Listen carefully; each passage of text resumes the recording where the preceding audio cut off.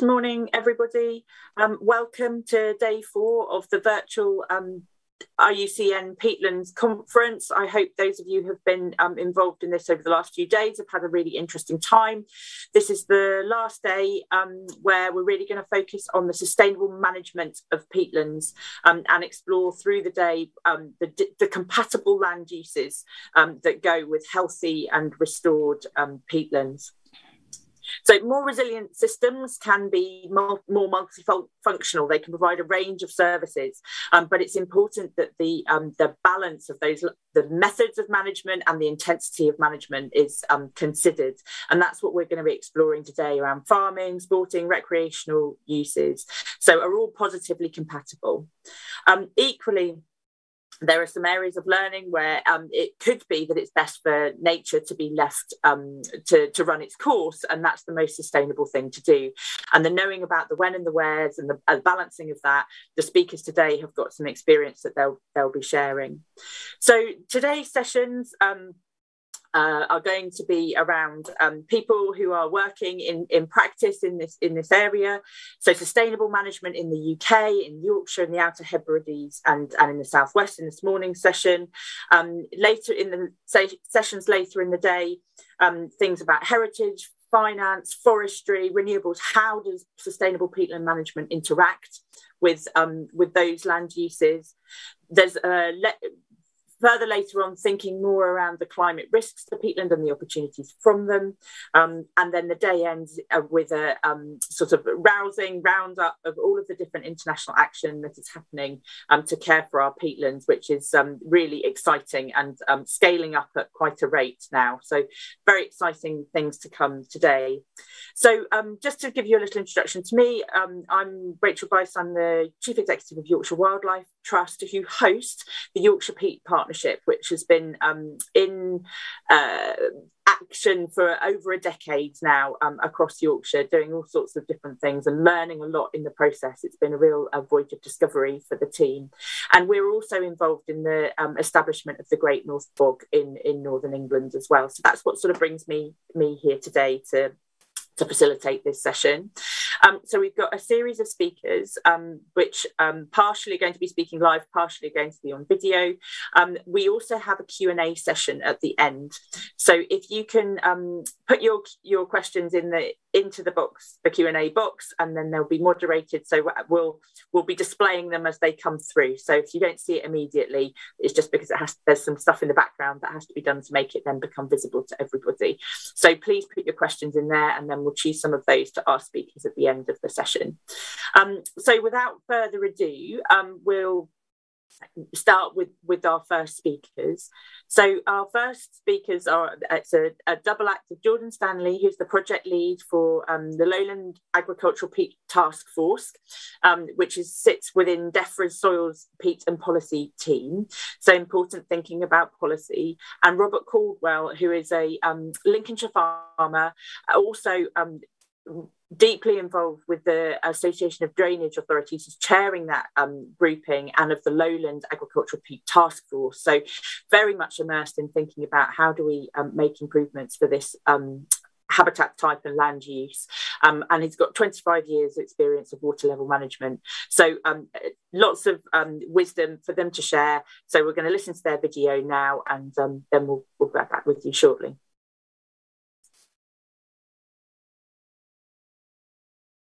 Good morning, I'm Jordan Stanley, and I work for Defra, the UK government department responsible for the environment, food and rural affairs, which has oversight of policy on peatlands. This May, as part of a series of announcements we made on nature and climate, we published our England Peat Action Plan, setting out the government's long-term vision for the management, protection and restoration of all peatlands in England to deliver benefits for our wildlife, people and planet. This plan provides us with a blueprint for the actions we have and will be taking, from the development of a new baseline peat map to a consultation on ending the use of horticultural peat. If you'd like to hear more about Defra's wider peat agenda, you might like to listen back to Monday's 4-country update. Restoration is certainly a core part of our overall vision, but where restoration to a full peatland habitat might not be possible, we are proactively seeking a more responsible approach to peat soils management. Sticking with this as the theme of today, we're going to spend the next 10 minutes talking about our peatlands under agricultural use, with a focus on our lowlands, which produce the highest emissions of all our peatlands. In January this year, we established an independent task force to explore how these peatlands can be more responsibly managed. The overall aim of the task force is to develop solutions which can retain our peat soils, both to reduce greenhouse gas emissions and to support continued profitable farming. This Lowland Agricultural Peat Task Force will report to government in summer 2022. Its findings will then be for the government to consider. Right across the country, the task force is now bringing together farmers and land managers, water management stakeholders, conservationists and academics with the government and its agencies. The group is coordinating work already underway and exploring new solutions, whilst fully considering the unique circumstances of our different lowland peat regions, mainly those in the east, southwest, northeast and northwest of England. And the task force also has the support of experts in paludiculture, who have been tasked with developing a commercially viable roadmap to wet agriculture.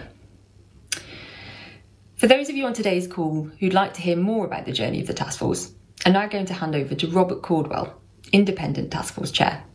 Thanks very much. Good morning. My name is Robert Caudwell and I'm a farmer from South Lincolnshire. I've 20 years of experience in flood risk and water level management. I've been involved with the local internal drainage board. I was chairman of the Anglian Northern Flood and Coastal Committee for 10 years, from 2005 to 2015, and I'm currently chair of the Association of Drainage Authorities. In January, Defra asked me to take on the chair of the Lowland Agricultural Peat Task Force. I took that on because I'm absolutely convinced of the importance of sustainability. We're seeing events around the world now of catastrophic events, whether they be fires or floods, and I think all of the science tells us that these events will get worse if we do not act to reduce the carbon and greenhouse gases in our atmosphere. So the emissions from lowland peat, we know, account for 88% of all peatland emissions. That's 8.5 million tonnes of greenhouse gases into the atmosphere. The need for action is absolutely critical, and not in the long term, but now. The task force brings together a number of stakeholders from the farming community and landowning community, through scientists, through conservationists, and it is about bringing together people and forming a partnership to tackle this issue in a sustainable way. The regional groups are led by local peat champions who are farmers and landowners who are passionate about this issue in their local communities, and I've asked them to create partnerships in their local communities because I believe that this issue is best tackled with scientific advice, and that is where the strategic advice from the task force, but it's best tackled at a local level by bringing together those partnerships. And I'm really pleased to see how those are developing, and how when I get out and about and visit some of these areas, which I'm able to do, just starting to do now following the pandemic, how the passion for change and sustainability is really evident right across these communities. The evidence shows us that water level management is key to reducing emissions. And that is absolutely something that we are very focused on. really happy that we've got senior personnel from the Environment Agency on the flood risk side and water level management side who can really advise us on what is possible there. This is going to require to be quite innovative, and I'm so pleased to see how many farmers and landowners and other organisations are really innovating in this area, and I do think that they are well ahead of other parts of the world, and they are really looking at this in a holistic way. They're not looking at this to just displace production elsewhere, and it's not our problem, because it's a global problem, and we all have to deal with this. So I am so pleased that that implementation area of actually finding ways to be sustainable going forward is really working well. It is only going to work if we all pull together as a partnership, because if we don't, I can see that this will not become something that gets delivered in the short term that we need to do.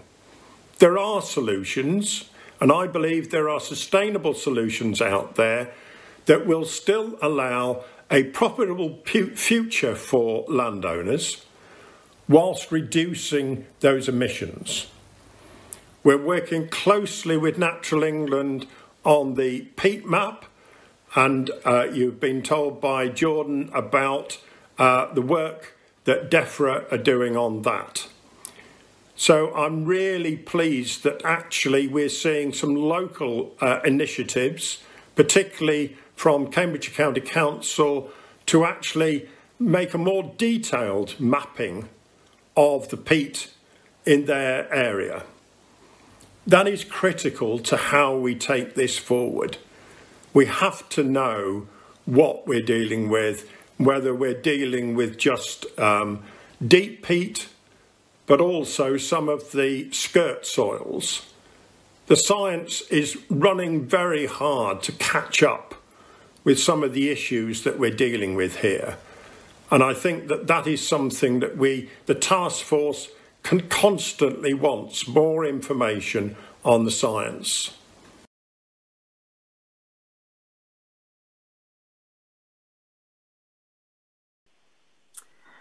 Thank you to Jordan and Robert for sharing those insights there. I think absolutely key messages are around us taking action for sustainability. That action needs to be in collaboration, and us using all of our available technology and innovation to understand the problem and the solutions is part of it. We'll move on now to our next speaker, Andrew Walker, who is a catchment strategy manager for Yorkshire Water, who's been working alongside our team in Yorkshire, along with others, like many of the water companies, trying to help play their part in restoring peatlands. So, Andrew, over to you. Thank you, Rachel. Good morning, everybody. I'd like to talk to you for a few minutes about some of the history around why we're investing in peatlands, and towards the latter end of the talk, we'll be covering potential opportunities for lowland peat and the work that we're doing with the food and drink supply chain, which I could think could be quite relevant.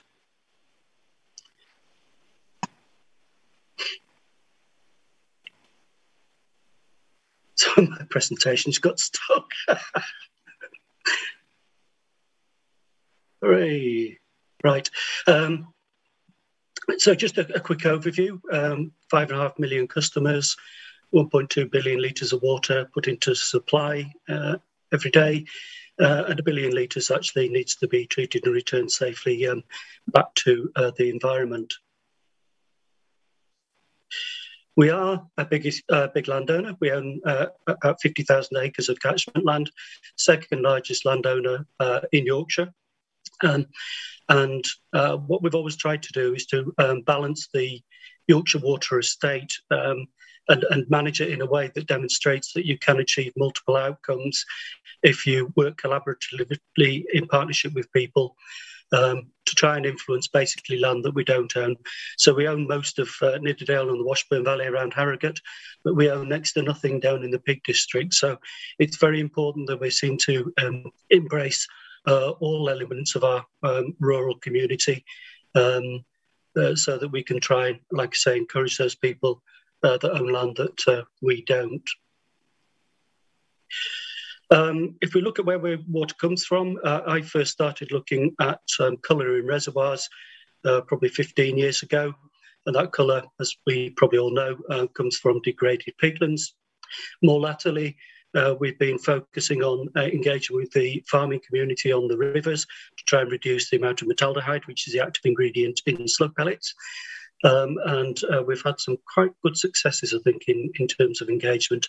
And then the last project, area that we're looking at, again with the food and drink supply chain, is trying to reduce or optimise nitrogen use efficiency, which then hopefully makes farming more resilient, more sustainable and more profitable. We're very fortunate to have a significant amount of partners throughout our region. From the various rivers trusts and wildlife trusts to the stakeholders or delivery agents, if you like, from Moors for the Future in the south and the Yorkshire Peat Partnership, who have successfully delivered for us for well over a decade. This is quite an old slide, but I won't apologise for it. For me, this is really important. It's about building relationships and trust. So on the left, we have Paul Wilby, that was head keeper on the Bolton Abbey estate. Traditionally, they would apply for a licence to spray bracken, and our water quality team would say no, it's their land. And it came to a head a few years ago. And I thought we have to change this. So we worked on a way to protect the reservoirs and allowed them to spray. And that fundamentally changed that relationship and allowed us to go up onto Upper Bardon Moor and restore what was our most discoloured water source. On the top right, we have Richard Benyon when he was Water Minister, David, me, our former Chief Executive, and Kevin, the gamekeeper. This is important, that when we take people up to see the work that we've done, I think it's really important that our tenants also get the opportunity to engage with these people. It could be very easy for me to say we're doing a great job when I've had some fairly lively debates with David over how the moor is being managed. But I think you need to have those sorts of debates. And the bottom there, we took the board of Natural England up to see Keithley Moor, and if anybody knows anything about body language on the right there, you can see David clearly doesn't believe a word I'm saying. He's got his hands on his hips. And the important element of that is to really engage with the people that know that landscape best. He said, well, if you try blocking that gully, if you'd have asked me about it, I'd have said you can't do it because it's a spring. So, really, really important to engage with people that know the landscape best. There are quite a lot of old hands, if you like, in the Peatland community, but it's great to see some younger people coming through. We were fortunate enough to get involved in what we called Bogathon in 2014, and that set out a process whereby all stakeholders stood on a piece of blanket bog and said, what does each of us need from it? And we identified 5 outcomes. There are probably a lot more than that. And they were water quality, biodiversity, carbon, grouse and sheep. And whatever you think of sheep farming or grouse moor management, they are currently legal. So it's important to us to engage with everybody. At the end of the 3 days on 3 different estates, it was obvious that the only habitat that routinely delivered all 5 key outcomes was a healthy active blanket bog with a lot less heather and a lot more sphagnum. So the people on the ground were telling us that, and everybody agreed that that was where we want to go. So we could have done bits and pieces on the Yorkshire Water estate, which may well have alienated people, but by working in collaboration and partnership with people, we actually came to a common ground, if you like, common cause, whereby we all benefit if we all manage the moorland in a more sustainable way. We've taken that thinking into the Yorkshire Water estate. and developed the Beyond Nature programme. So that was around, for me, about breaking down barriers, agreeing a consensus, developing a government strategy, and living that strategy on the Yorkshire Water estate. What we also did is expand the themes within Beyond Nature, so that if you visit a Yorkshire Water site, you will hopefully in time see a Beyond Nature brand with the various outcomes that we're trying to achieve on that. So it might be flood attenuation, it might be some wild land down near a sewage works adjacent to a river, but it could also be a nature reserve as well, so society and recreation, biodiversity, those sorts of things. So I'm really pleased that the company took that on board, and my colleagues Lisa, Carol and Liv are doing a tremendous job in rolling that out. What's our commitment?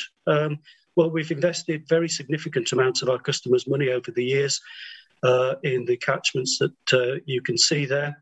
I think importantly, and possibly moving forward even more importantly, in AMP6 we were able to support with Severn Trent, United Utilities and Northumbrian Water 2 different life bids, using our customers' money as match funding, which allowed those 2 organisations to extract significant amounts of money for peatland restoration across the whole of the Pennines. And again, we were fortunate in a way that we had a significant programme in AMP7, that's over the next 5 years to 2025, excuse me. And by having that money available, Tim has managed to secure a reasonable, well, more than reasonable, Nature for Climate Fund, which is excellent news, and more for the future. And the team down there are looking, or have submitted a discovery grant. And again, I hope that our match funding can be used next year for a restoration grant. We've also been working in the lowlands with the food and drink supply chain. Lowland peats haven't necessarily been our primary target. We've been very much looking at nitrogen, potentially phosphorus, but more latterly the option and ability to store carbon in our lowland soils. So we launched a project. We've got 3 sustainable landscapes projects running at the moment. The first one's been going for 4 years. That's dotted around York. The second one was a project, the Sustainable Landscapes Humber project, that complements the Living with Water partnership. So we're trying to use the whole catchment as a sponge to mitigate flooding further downstream in Hull by growing cover crops and reducing tillage. And the third one that we launched was really quite bizarre in terms of coincidences. We launched that. We've been working with the Bee Carbon team in Texas to try and develop and roll out what we believe is the world's first certified soil organic carbon credit. So that was launched at a David Hockney exhibition in Houston in Texas. And one of the pictures on display there, the tunnel by David Hockney, was actually painted on the Harrison's farm. And there are our lead farmers in that particular catchment. So it's amazing how things, whether it's coincidence or meant to be, I don't know, but super exciting on that one. So unfortunately, we couldn't go to Texas for the launch. Don't know why. But we have, with Future Food Solutions, set up what we call the Carbon Bank.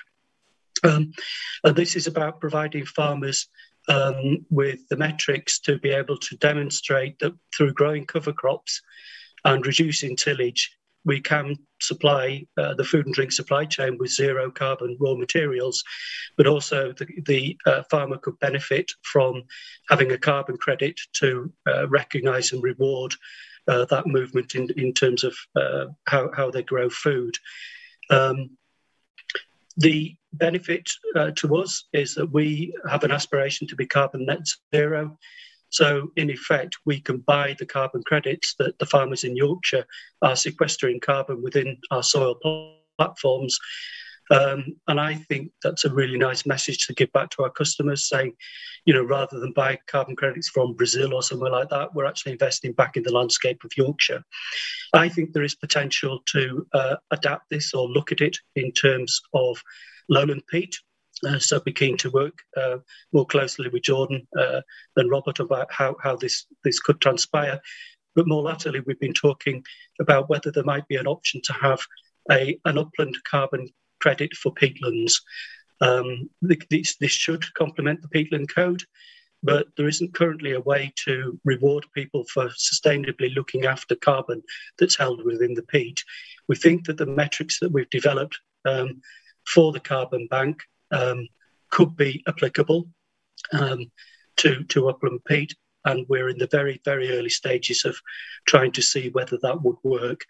And again, it's another way of recognising sustainable, holistic land management. For those of you that haven't got this, it's a shameless plug for the Good Soils Guide. It is free to use. And whilst Yorkshire was my target audience, it's currently being actively contributed to in over 24 countries around the world. So super resource for people. And I'm pleased to say that the support for peatland restoration really does come from the top of the company. Ironically, we were fortunate enough to take Liz up onto Fleet Moss at the head of Wharfdale. And she actually wants to go back when it's absolutely hoofing down to see what the restoration team with Jenny and Tim have done to slow the flow of water and vegetation and carbon off that moor. Not sure where we are on timing, but hopefully I haven't overrun. So thank you very much.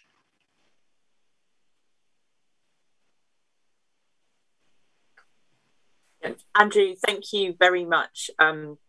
I think what's really important to note about what water companies have done in this space is that you've really been the early adopters of putting the investment in, which has enabled the innovation to come through and some stability in the system to be established for some of the teams that have been working on this over a number of years. So really very important contribution that water companies have made to the progress that we are now making and the foundations for that.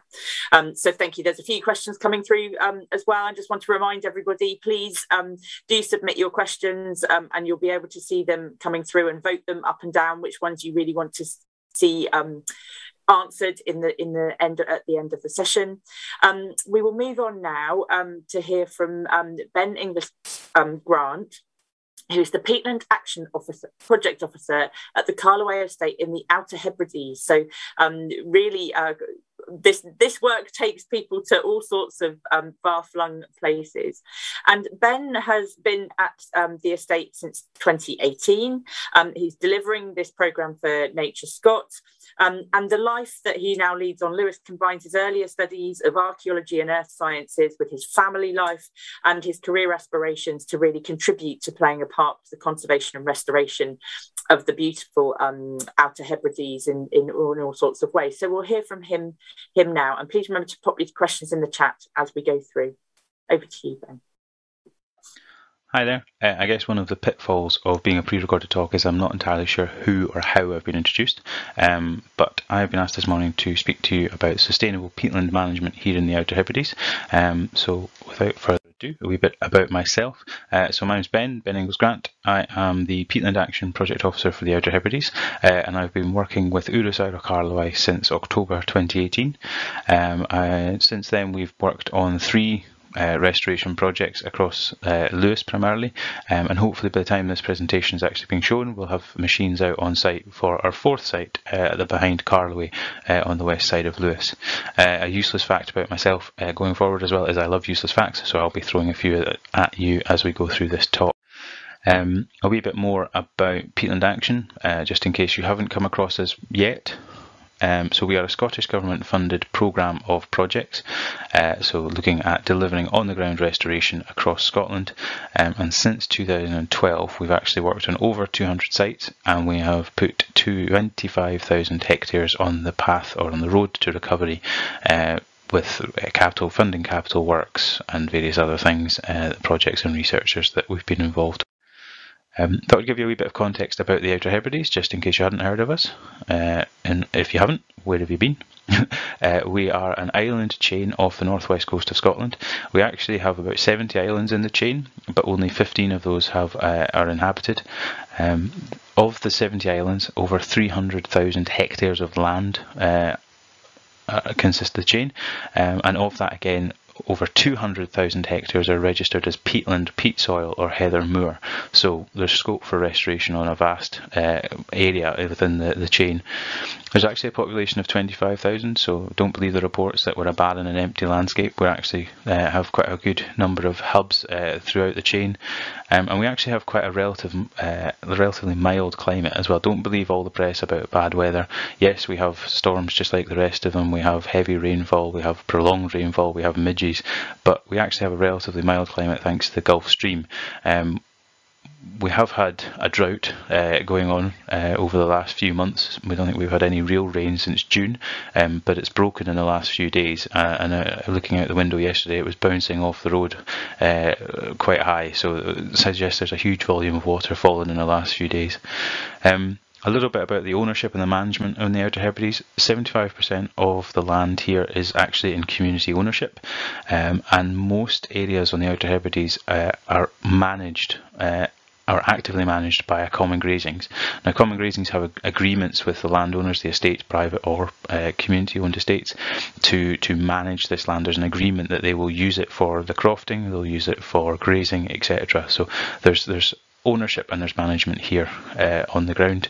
There's other stakeholders as well. We have the RSPB, Scottish Water, utilities, etc. There's a few different players up here.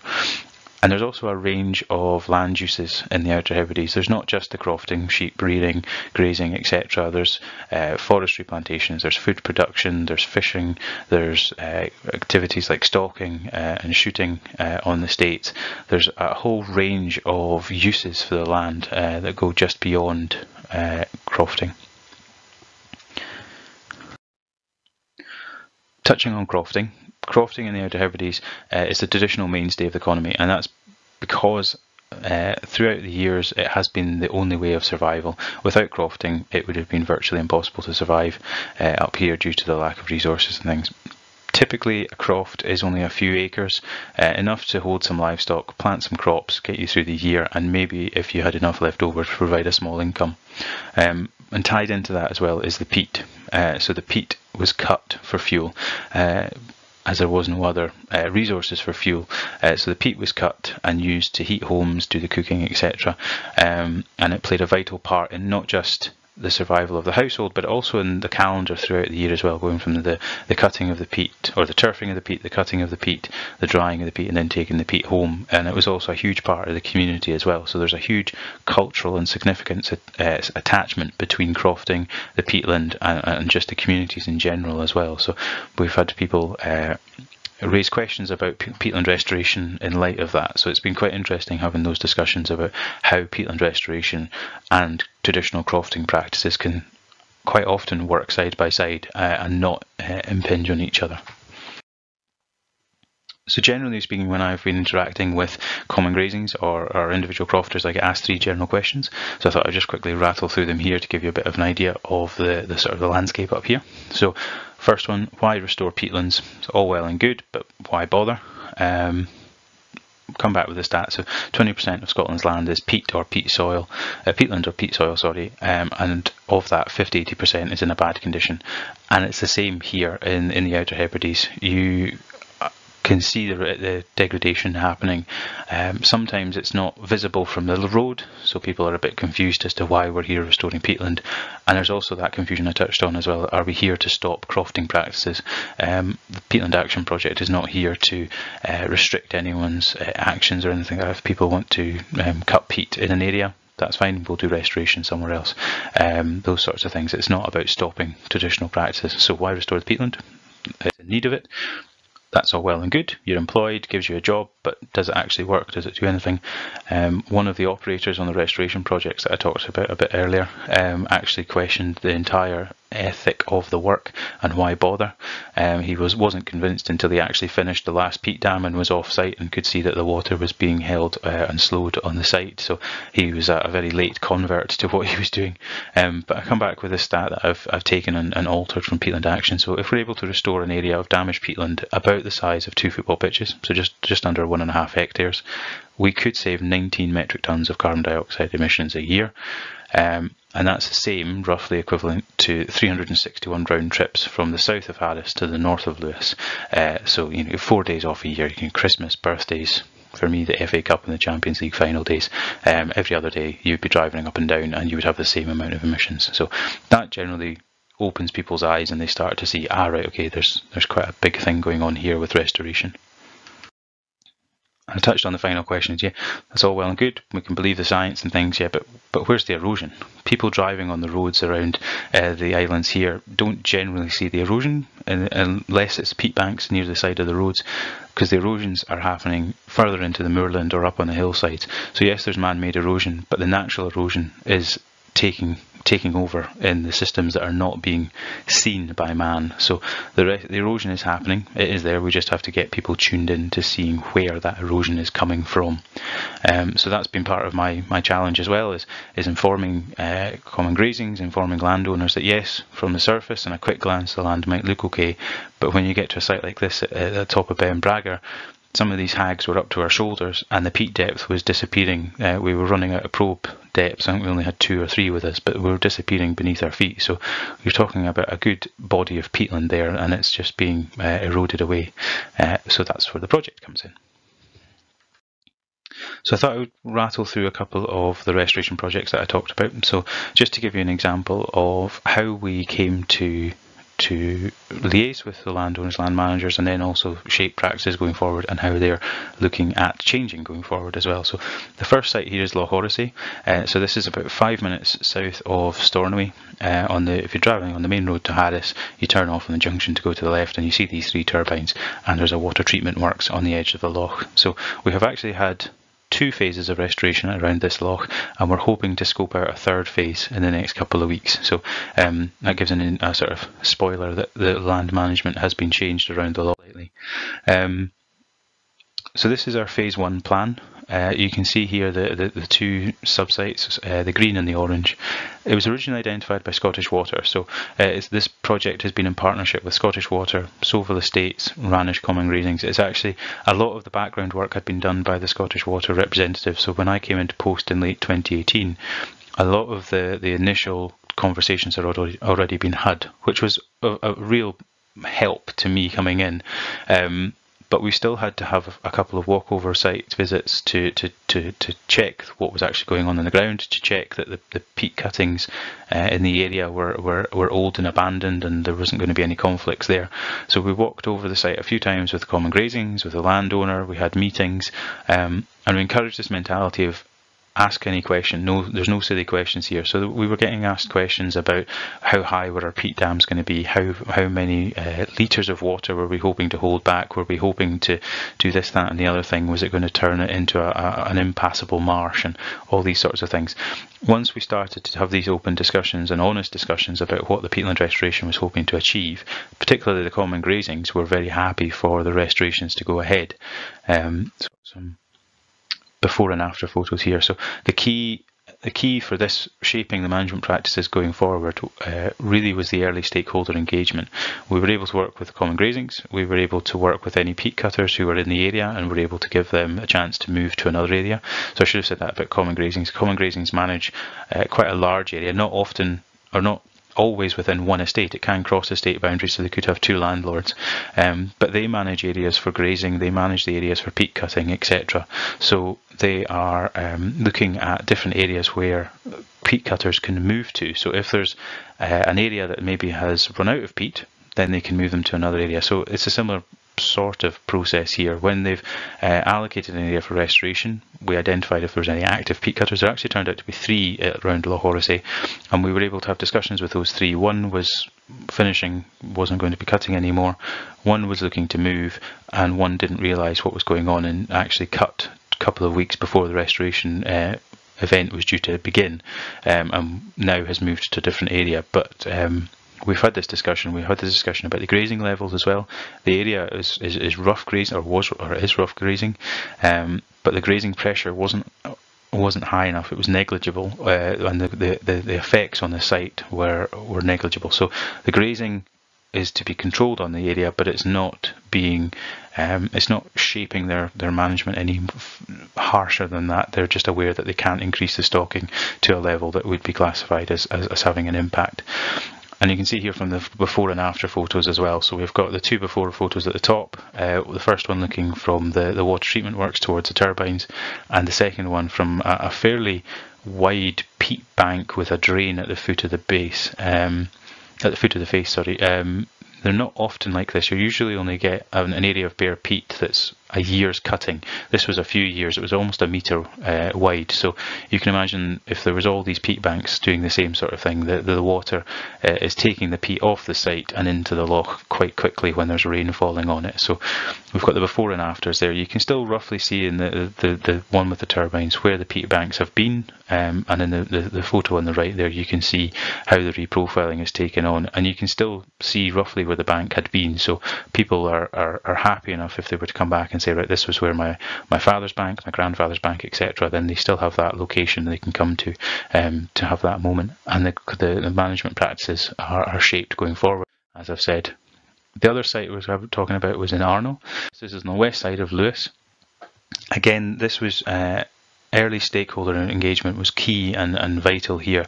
I had an initial meeting with the estate and invited them to invite all of the common grazings along, and the clerk for this area came and at the end of the first meeting said, if I had an area in mind and we went to have a look at it just now, could we start the processes of surveying and doing restoration on it? So it took 2 years in total to get it from that meeting to the diggers being on the ground, and in between that we did all of our surveying, we had all of our meetings again with the common grazings. There was a peat cutter called Peter, ironically, who didn't want to give up his banks at all. So handily, it's at the top northeast corner of the site here. So we were able to take his banks out of the site boundary and put buffering work around it. So we've got cell bunding running around the top of it to slow the flow of water into the damaged, what will be a damaged area from the peat cutting. The grazings as well, the grazing pressure was higher than Loch Horace, but still low, almost negligible. So the practices here, the common grazings are aware of the need to monitor this site for another 10 years. So they're shaping their grazing approaches so that the sheep will not be in these areas, particularly in the potentially damaging times when there's high rainfall or drought periods and things. So they're going to try and protect it as much as possible. All the peat cutting in this red boundary area as well is going to cease, and apart from Peter's peat banks in the top corner. So this stakeholder engagement, this sort of mentality of asks no silly questions, really helped build that confidence and is giving them the introduction to what best practice management looks like going forward.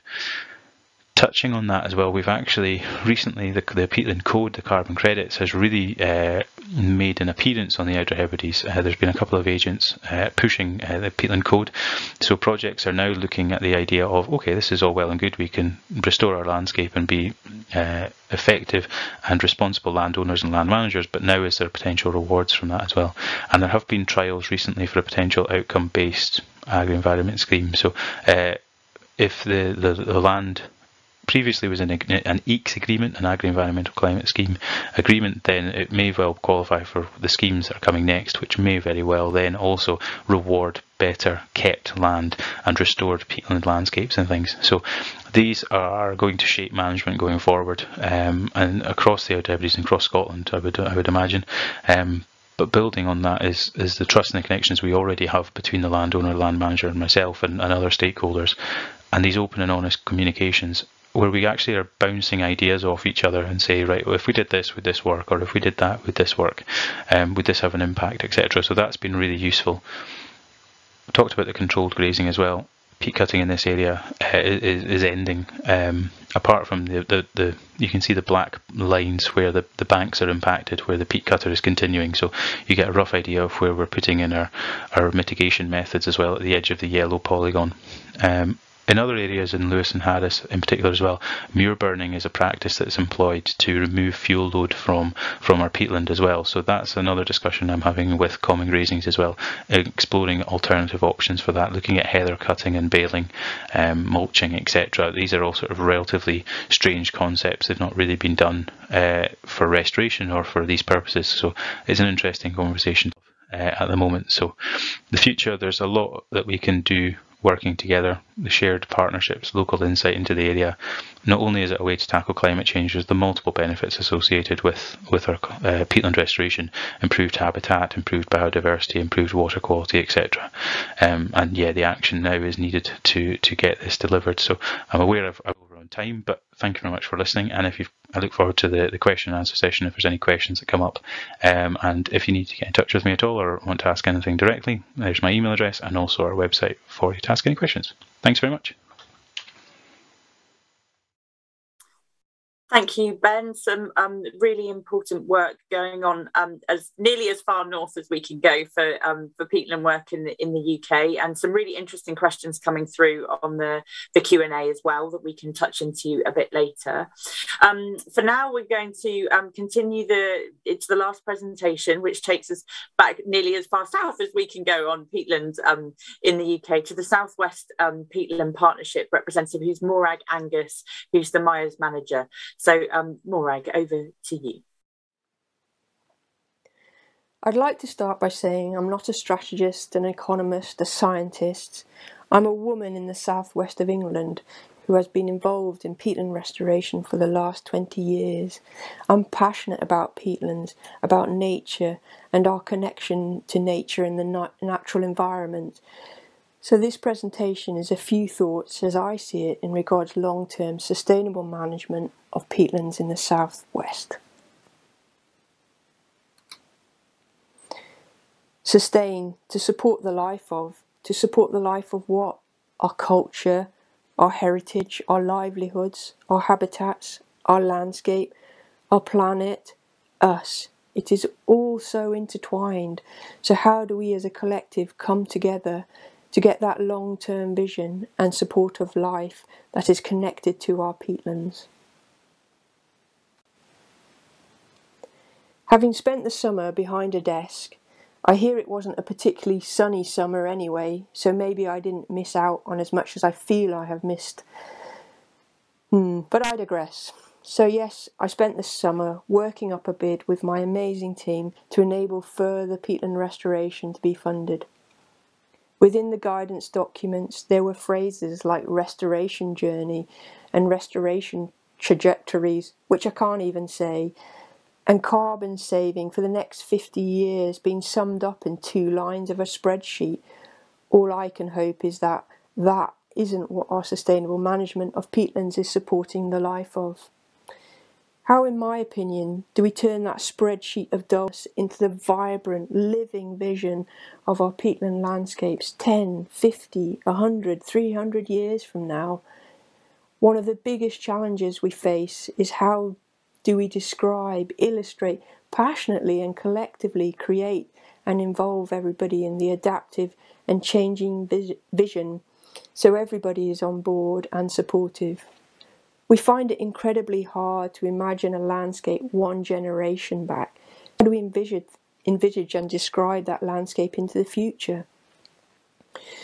One of our points is that we need to think about our perception of a peatland, what that should and could look like on this island needs to change to be more open.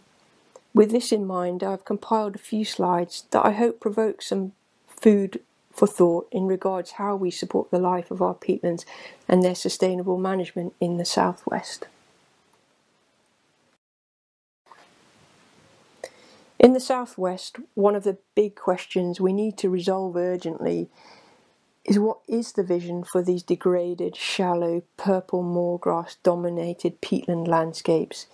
In certain areas it could be debatable whether the ambition of restoring them to functioning blanket bog is even possible or the right vision. The scientific evidence indicates there are some areas so degraded that they may have gone beyond that tipping point of restoration being achievable. What I would say is it is worth carrying out restoration where we can, but what we should also be thinking about is how the other habitats beyond, within and adjacent to our peatlands are all connected. How do we bring about whole-scale landscape nature recovery and change our perception of what peatlands should and could be? We need to be much better at working outside our individual fields of knowledge and expertise to ensure a more holistic, rounded future landscape. On these shallow peatlands, can we allow the scrub that we in the conservation sector have spent the last 30 years cutting back, can we now allow it to thrive? Can we enable and encourage natural regeneration or planting of trees into valley miles, slumping peatland edges and shallow peats, as that would actually create a more thriving, resilient, sustainable habitat and a landscape that is able to adapt to predicted climate change. The paleoenvironmental evidence gives us an insight into habitats of the past of which woodlands were a part, so maybe we should just stop trying to manage and manipulate them so much. Humans have been on this island for the odd or two and hopefully will be in the future. So critical to that sustainable management of our peatlands is empowering people to be and feel a part of them in a variety of ways. A small example of that in the southwest is our local peatland partnerships, which bring together a whole gamut of organisations and individuals in which the peatlands of Cornwall, Dartmoor and Exmoor are discussed. People with different interests, backgrounds and passions. It isn't plain sailing, it can be hard work. Opposing views are aired. But ultimately, I believe we are all after the same thing, that is, the restoration of our landscapes. We just need to find a way at times to get through the treacle and come together as a collective to make some positive changes in regards to the climate emergency and embrace the fact that peatland restoration is one way of doing that.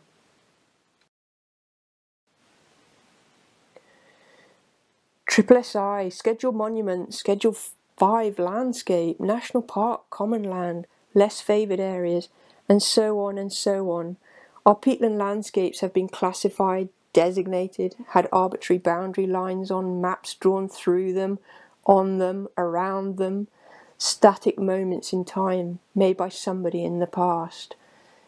SSI, County Wildlife Sites, is the way they are described and mapped with hard edges as largely static habitats and features fit for purpose anymore, if we need to make our peatland habitats more adaptive and resilient to change and see whole-scale nature recovery. Scheduled monuments, principal archaeological landscapes. Can we allow the way we see that feature or landscape to change as it represents just one moment in time? Scheduled 5 Landscape, Overland. The physical activity of peatland restoration means we will create landscape change. And as peatland ecologists, we want to see change in that landscape because something ain't right with it now, as they are now. Are these designations fossilising damage? These are all challenges to sustainable management of our peatlands. How do we place values on these designations and areas? And at the end, does one tree the other? Who decides? Through our restoration planning in the southwest, I would like to think that this enables us to think holistically about all these interests. It provides the opportunity for discussion, thoughts, survey, monitoring and research, so we can continue to understand our peatland environments and the past, present and future impacts of our work. I'm sure a southwest farmer would have a lot of other things to say, but these are just a few things I see that need to change to enable the sustainable management of our peatlands. In the southwest, we don't have the issue of vast areas of bare peat that need to be destocked in order to just stabilise the peat. What we do have is vast areas of purple moorgrass dominated peatlands. One of the restoration methods that is critical to the restoration of these areas is grazing by livestock. The grazing of the purple moorgrass opens up areas of vegetation, enabling the required eco-hydrological environments to recover within these peatlands. However, a few things that need to change in order to allow that to happen are as follows. A mindset change about farming, that romanticised idyll of farming, of a shepherdess herding her flock from one area of moorland to another, while sleeping in her turf hut, is no longer. So how do we get that targeted, managed mob grazing of purple moorgrass? Technological advances like no-fence cattle collars should help with this if we can just get over the hurdle of inconsistency and double standards about when and who is permitted to use them. Do we need to rethink what livestock or animals are used or permitted to graze and be on the moorlands? Agri-environment schemes, certainty, flexibility and a human touch needs to be there. Prescriptions that don't align in the handbook, so computer says no, but maybe a human being can see sense and enable that management to happen. The number of times I've nearly fallen off my chair because I've heard somebody saying, "Oh, doing the restoration, that's the easy bit." As you will have seen and heard over the last few days, but just in case, and to reiterate, on behalf of all the peatland practitioners out there, this is so far from the truth. Just because it is a nature-based solution doesn't make it easy, nor should it be thought of as being done cheaply, nor should it be thought of as a one-off capital intervention. That is, you build a few dams in a ditch, habitat restored, carbon stored, planet saved, job done, walk away.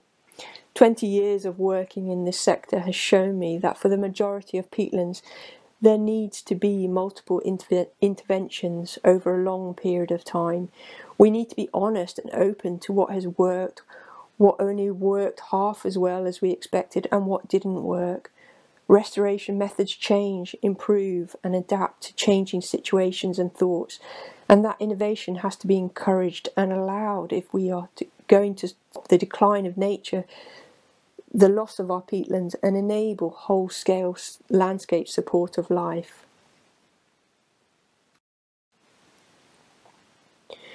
We can't think about sustainable management without thinking about the materials and equipment we are using to restore our peaty landscapes. If I take our use of timber for constructing dams as an example, we are currently using timber that is felled from plantations that the Woodland Trust are reverting to broadleaf woodland. Surely a sustainable solution. But hang on a minute, that woodland is 20 miles away by road, which requires haulage by tractors and trailers because the lanes are too narrow for timber lorries.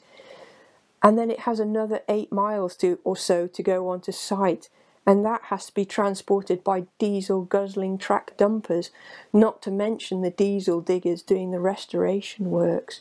We need to be having conversations with current and next generation of engineers to understand what they are already doing about converting diggers and tractors and dumpers to carbon-free fuels, giving them the knowledge of the specification we need.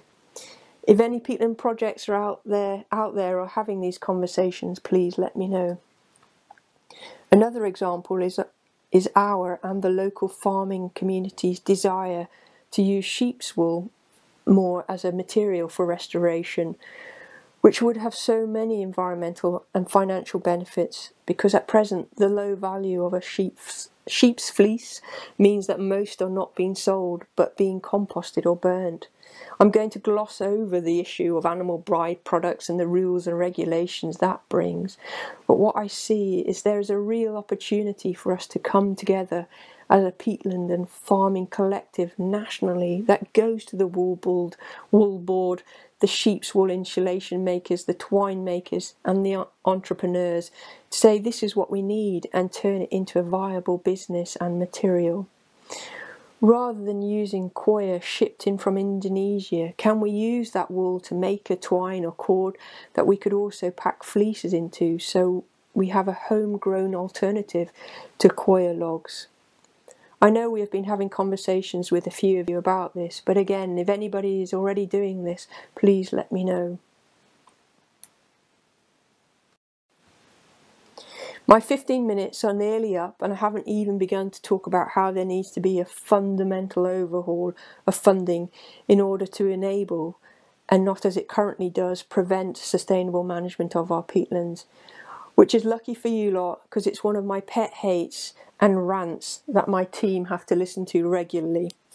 So I'll just stop and say thank you for listening, and hope that my slides have given you a little insight into some of the things we are doing and thinking about in the southwest in regards to the sustainable management of peatlands and the whole-scale landscape support of life.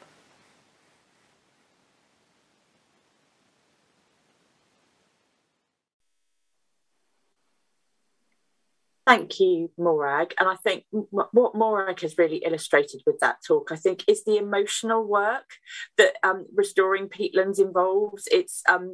It's often in quite extreme environments for people, but the love that they have for the landscape is something that's really embodied. And that passion is really important, because what Ben was talking about making both the problems and the solutions visible to people who wouldn't otherwise see them, is really part of the work that we need to do to help that cultural change that Morag was also illustrating around. Have we got the right policy framework for all of our habitats going forward if we want to restore and bring back the dynamism of nature, because that's what we've eroded, the ability of nature to maintain its own systems in healthy dynamics. So are we helping or hindering in that in the frameworks that we're working in? So now we're going to move to our question and answer session. Thank you so much for submitting your questions. I've got them on a tablet next to me so that I can see them and bring some of our panelists in. You've been voting up the ones that you want to see most answered, which is very, very helpful. And those that aren't answered will be put up and answers provided, I think, in post-conference materials. So if you've had a question that you want to see answered that isn't answered now, that will happen then. So what I'll do is I'll just start working through the top rated questions with our speakers and make sure that all of them get a question before the session ends, which I think is about 11:20. So the most popular question is for Andrew. To what extent can Yorkshire Water say that peatland restoration has helped to reduce their costs, either in terms of reduced water treatment or in relationship to flooding issues? What are your thoughts on that, Andrew? A nice easy one to start with then. It's tricky. We have seen localised improvements in water quality, but there are also significant factors going on within reservoirs that alters the makeup of dissolved organic carbon.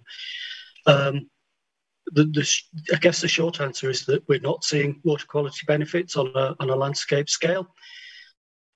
However, that should not dissuade us from investing in peatlands in the longer term, because they've been degraded over many decades and possibly longer than that. They are natural systems.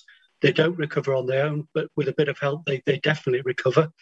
So I think if we look at peatland restorations from what we call a six capitals approach, we know that water flows off a degraded moor 10 times faster than it does off one that's been revegetated. So whether that's our responsibility, I'm not sure, but I'm reasonably comfortable, and our chief executive is reasonably comfortable in investing in peatland restoration for the longer term. What we don't know is if we'd done nothing, what would happen in a changing climate. So I think it's an investment in resilience, and it comes along with all of those other benefits, not least supporting rural communities, which I'm quite passionate about. Thank you. Fundamentally, it's the right thing to do, isn't it? And the water companies have the ability to be important actors in this space, and they're taking their responsibility. So I think that's really seriously in doing something which I think is appreciated by all of us in the industry who are involved with you. So thank you. Just like to add another point, Rachel, the stuff that we're doing in the lowlands, but I am a lethal combination. I'm half Yorkshire and half Cornish, which makes me very, very mean. So I've always been trying to find a way for other players to invest back into our landscape. So I think the stuff that we're doing with the food and drink supply chain is relevant. And if we can find markets for them in peatland restoration, I think we should, because I don't think our customers should foot the bill for all of it. Thank you. Great point. Yes, really important point. And yes, while you've been early adopters and are catalysing things, the responsibility has to move more broadly into society, doesn't it? Which actually leads us on nicely to our next question. And I think I'll address this one to Ben. So how do we make the fundamental shift on our lowland peatlands from drained areas back to wetland landscapes? Importantly, taking people with us at the speed necessary to address the climate and ecological emergencies. So your experience in a small community probably will illuminate a lot, Ben. There's no right answer for this, and it depends on your location and your context, and also the people who you're engaging with. I guess moving the fundamental shift is for me, there's been a two-pronged attack. It's been telling people where the erosion is and what erosion is like, because people haven't really necessarily been seeing it as erosion. And the other aspect of that, talking about drained areas, there's a conversation I have quite often, as well as management practices. 20, 30 years ago, people were paid by the metre to put drains in across peatlands to make them more financially viable or whatever.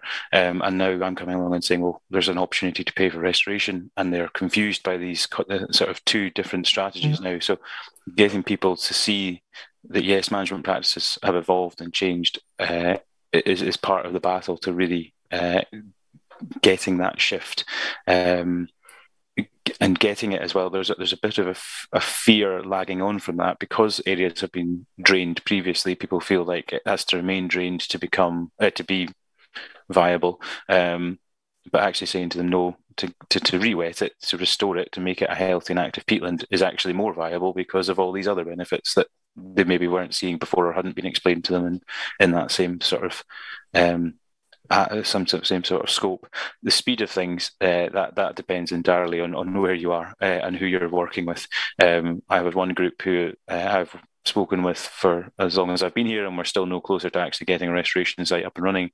And then I've had a group who I was speaking to only a couple of months ago, and we're already at a point where we're planning out the restoration phase and looking to put out tenders soon. So it really depends on who you're working with, but being aware, I think in my talk I emphasised quite a lot about stakeholder engagement, is knowing who's there and who's doing what will really help you to speed that along. And it's using all of the tools at our disposal, isn't it, about understanding people.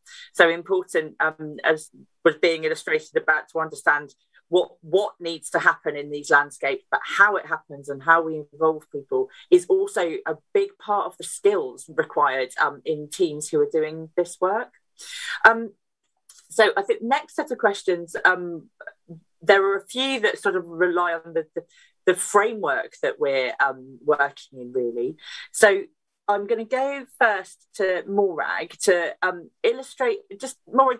Do you want to open up a little bit more about what you were saying around the myriad of designations for fossilising damage? Because there are a couple of other questions then around the Peatland Code and the IDBs and their role. So if you want to talk a little bit about the designations, and then we'll go to Robert and maybe to Andrew about the codes and the IDBs. Yeah, I suppose with designations, it's the sort of, there's so many of them, and at times they can seem opposing in terms of objectives. And I think it's just how we look at them all and think about what the challenges are that we have now, and how quickly we need to be reacting to them in terms of the climate emergency, so that we can actually say, do you know what, that SSSI designation or that landscape designation doesn't work anymore, and actually we can still have some of those features remaining there, but we need to make it a more sort of adaptive landscape that we can, and not be sort of stopped by doing work because it's got a designation on it, really. Just be more open to what it is we want from these whole landscapes, to make them more inspiring and engaging, and they'll still be able to be farmed and people will be able to access them. So I think we just need to get rid of some of our fears that we have about these designations, and say, do you know what, it's all right if they change, and let's just go with it and see what happens, really. So sometimes the fear people have is that if any designation is at all questioned, that it would be opening the floodgates to very damaging land uses, isn't it? And I suppose for our policymakers, the question is, can we create some insulation around these sites while we do decide what is an appropriate future, which doesn't undermine the protection that they've currently got now? And I think that's something that, I'd like to see across the whole environment sector going forward. So it's great to have some case studies coming through from particular habitats about what we might need. So that's great, thank you. So similarly around the how do we take ourselves going get ourselves going in the right direction, there's a question here around, rather than create a new upland code which could take years to develop and accredit, would it not be easier to add water metrics to the peatland code? And Andrew, you touched on this in your talk. Have you got any views in relationship to that? Well, as I alluded to in my first answer, if you're suggesting that peatland restoration improves water quality quite quickly, it unfortunately doesn't. So I think in principle, it's a good idea. Whether you were looking at it from a water flow, water retention, attenuation perspective, I think that's probably got more legs to it. I don't know, it's a tricky one. I think it is. I think the intent that is established in these positive codes and accredited codes of practice is right, isn't it?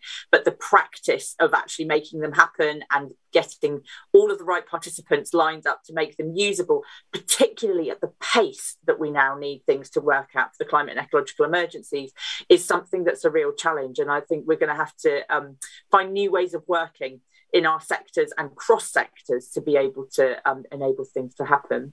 One of the areas that's generated a few questions is around the role of the internal drainage board. So Robert, I think this is definitely one for you. So we've had a question about, do we need rewetting boards as part of the role of drainage boards? A question around, are the underlying principles for IDBs now outdated, and that this needs to be urgently addressed? And are IDBs aware of this? Is there an awareness in the cohort of people that are leading them? And I think there was another one as well, which I can't quite see, but you probably have got some views broadly around the roles of IDBs going forward and reflection on them. So it'd be great to hear those.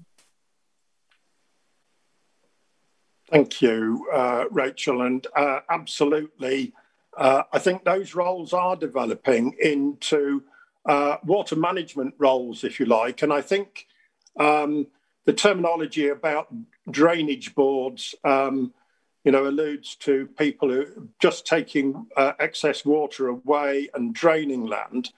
But actually, the future and, well, the present really is about water management. And in my visits around the country, I've seen where boards have actually managed higher level water, and that's something where they really are going to be key to this. Of course, they don't exist in all areas of lowland peat, but where they do exist, that water management and being able to manage the resource that we have, because actually, our water resources, of course, are under stress as well. So this is going to be a big issue. And so managing that in a responsible way is absolutely key. And I think that, yes, the boards do understand that. The engineers certainly do. And they're going to be key to these solutions in managing this. And I've just come back from the Netherlands, actually, and their water boards are also doing this and actually managing their water resources. We often think of the Netherlands as a very wet country and not having any water stress. They're really starting to actually look at that and reverse drainage to actually get water back into the land, because they've had periods of drought where their production has really suffered and their soils have suffered. Yeah, I think that's really fascinating, Robert. Thank you, and thank you for illustrating that there is an awareness of the need for evolution in the drainage boards. I think we are quite good in the sector of pointing fingers at each other and saying it's those people over there, but actually the collaboration point that was made earlier, we've all got a role to play, and evolving that is important, and learning to live alongside water in a different way when it's both causing us increased risks from flooding and droughts, but actually is a really big part of the solution for all of the things that we're talking about, I think is really, really important. So yeah, thank you. So we've got a couple more minutes. So just going to look for a couple more questions. Let's have a look. So there's a question here is around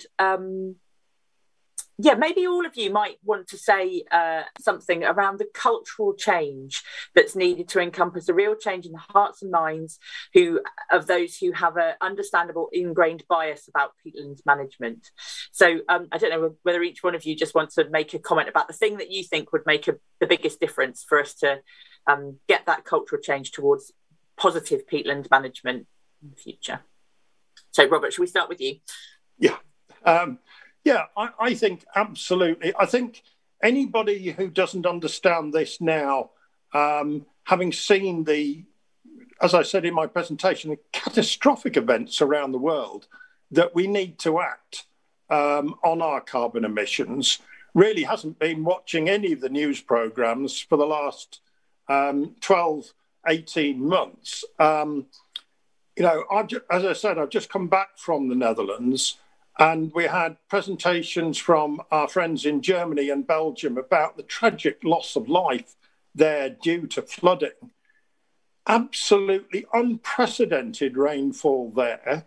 We also had presentations from our friends in Spain and Portugal, where they've suffered 5 years of drought.